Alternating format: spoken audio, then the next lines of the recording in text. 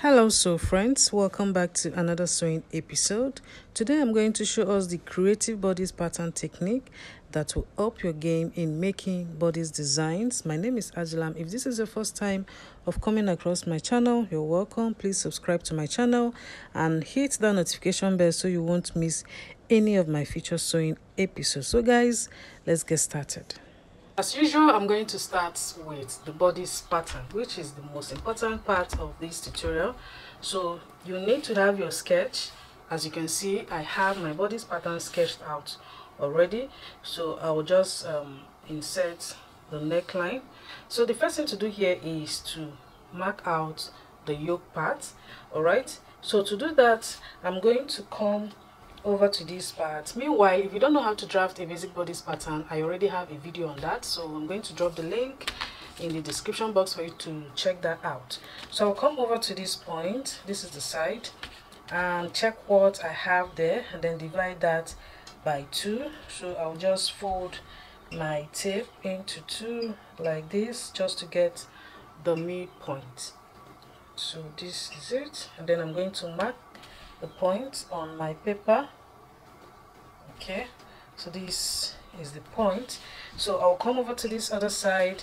On this chest line, I'll just go up by 1 inch. You can see the way I am placing my tape, and then I'm going to mark it on that armhole area. So I'm going to connect now from this point to this point. Now this is going to be the yoke part and also where I'll be placing the fabric and the pleat. So I'll just connect this using my ruler. Meanwhile, this pattern is for a 2-year-old. You can do this no matter the age. All you need to do is to follow the process but work with your own measurement. So I'm just connecting. Now for this design, there's so many ways of doing this. I'm just showing you the easy way out. For me, this is the easy way out. Even if you're a beginner, just follow the video keenly and you can easily recreate this. So now this is it. This part is going to be for the yoke. Then I'm going to mark out the neck depth. Now for the neck width, I am using 2 1/4. You can see that is what I'm using for this because I want the neck area to be a little open. Now for the same for the neck depth, I am using the same 2 1/4. At the end of the day, my pleat will also come, to close up that chest area. So I will just quickly connect. Okay, now for this, the pattern is very simple. It is the sewing and the fabric placement that is the real work. Alright, for this, so let me just quickly finish the pattern so we can start the real work, which is the fabric placement and the pleat. Okay, so now the front pattern is ready. Okay, so my fabric is going to be on this. That is the lace or any embellishment of your choice. It is going to be for this part, while this side is for both the pleat and the yoke. So I'll just label this the yoke and pleat. Now for this other side, you can choose which way to place it. If you like, you can make this smaller side to be on this side, while this should be on the other side. It all depends on how you want yours to be. Now for the back pattern, I'm going to be marking out 1 inch, or rather I'm going to use 0.75 as the neck depth for the back side. Okay, you can see that for the back side I normally use 1/2 inch, but for this I just want it to be a little open, so that's why I'm using 0.75. You can also use 1 inch for the neck depth for the back side. Now for the back yoke, you can decide to create any design of your choice, but for the back, but for me, I am going to maintain this part. This is the armhole line. I'm going to maintain this side as the yoke. So let me just extend the line. So I'm going to leave it as it is. So all this part is going to be the yoke.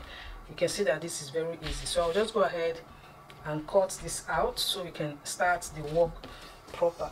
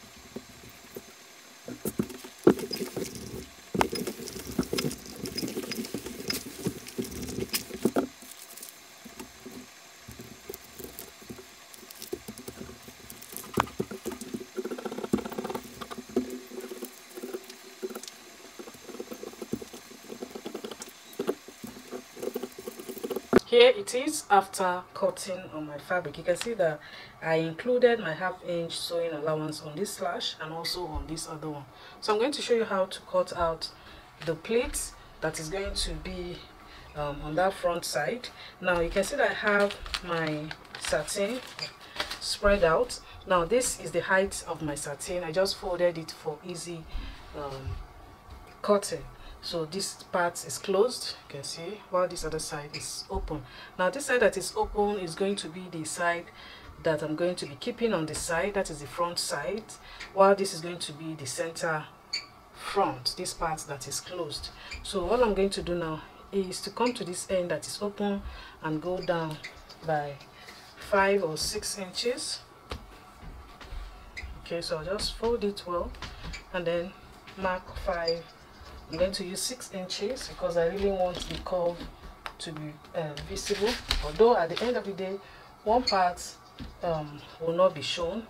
By the time we add the lace or the embellishment, one side will not be visible. So this is my 6 inches. So I will just use my free hand to connect it to meet up to this end. This part is going to be the way it is, so I'll just connect like this to give it a little curve. So this part is what I'll be using for the pleat. Now you can decide how many inches you want to use for the pleat. For instance, for you to know what to use for the pleat, you can just take this part. This is the yoke part. The pleat is going to come in on this part. Okay, so you can measure what you have here wherever you want the pleat to end. Okay, so what I normally do is to measure what I have on this center neckline. You can see that here I'm going to use the pattern because this one here is my sewing allowance. So I'm going to use the actual, that is the neck depth on the pattern, and then measure to know what I have here. So this is 3 inches. Remember that this is also my sewing allowance, is not included. So from here to here is 3 inches. That is to say, you can decide to use it 3 inches or less. Like, it all depends on what you have in mind. So I'll just go with this 3 inches because I don't want it to exceed the neckline. So I'll be working, the height of my pleats now is going to be 3 inches. So you can just keep that in mind. So you can see that I have 60 inches here. Okay, so there's no how you fold this that it will not be more than enough to cover the front side. Even if you want to do for the back side, it should be enough. So first and foremost, mark this to this end and then measure, follow the curve as it is, and then measure the 3 inches. But for this I'll be making it 4 inches because I need my 1/2 inch for the joining allowance. Okay, and then I'll be using this same satin as the lining. This way it will give my pleat a little weight. You can also add your hairstay so that your satin will have a little weight, to stand on that front side after sewing. So let me just quickly connect this and then mark the 3 inches out so we can start the sewing.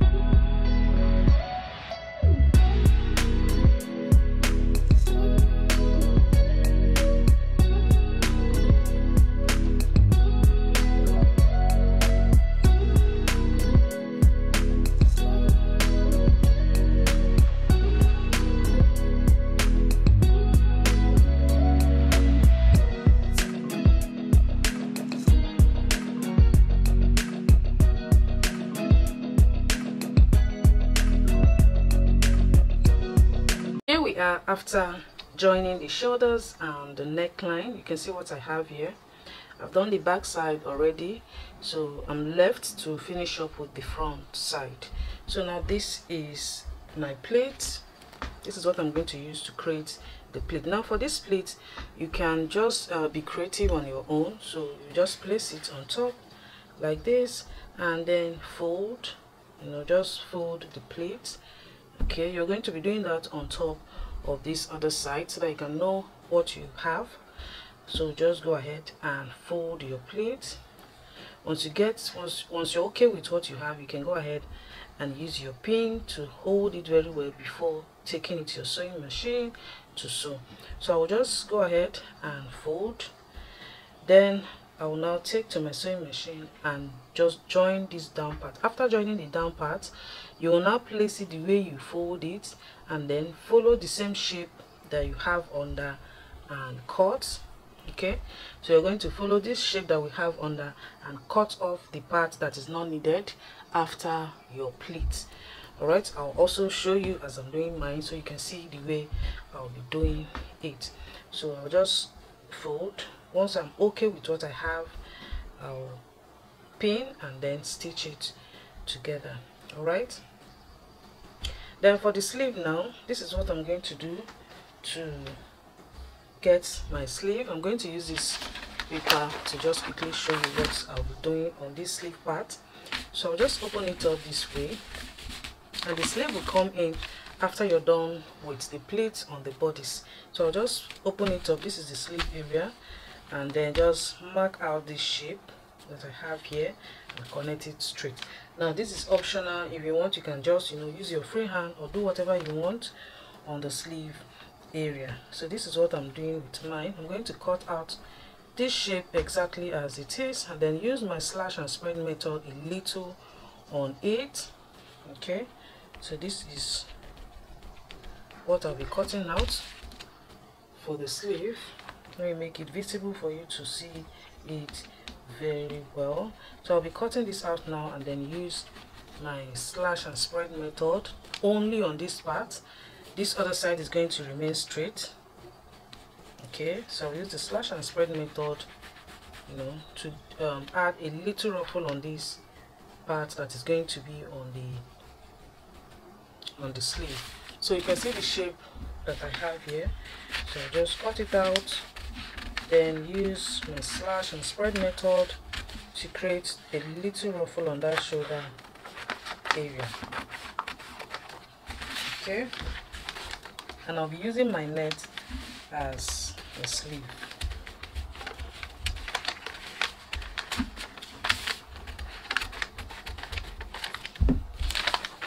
Now this is the shape that I have.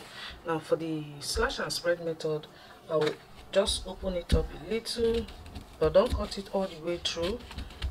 Okay, because I want this down part to be as it is. I don't want to add any ruffles on that end. So just open it up like this, just a little on my net, because I'll be using the net to create I'll be using the net as the sleeve. So I'll just open it a little and cut, and then gather it just a little on this end. Alright, so let me just quickly finish what I just explained now, and then finish up the dress.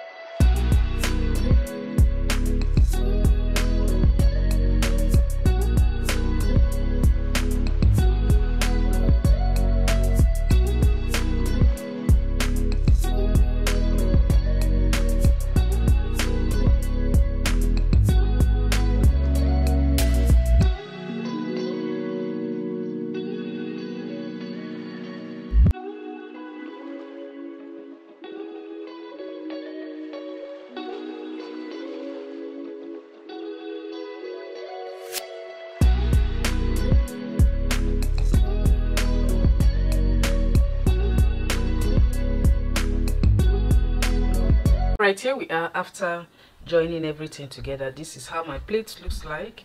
By the time I'm done with the fabric placement, I'll just use my needle just to hold it so that it will not be moving around. So this is my lace. I'm going to trim this part off and then use my needle and thread.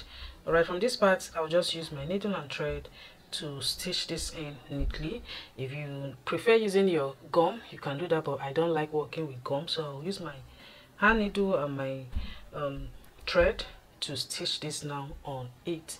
So I'll just cut out the shape that I want, just trim it out and then cut out the shape and then use my needle to stitch it all around. Okay, so I'll quickly do this part and then show us the final look of this.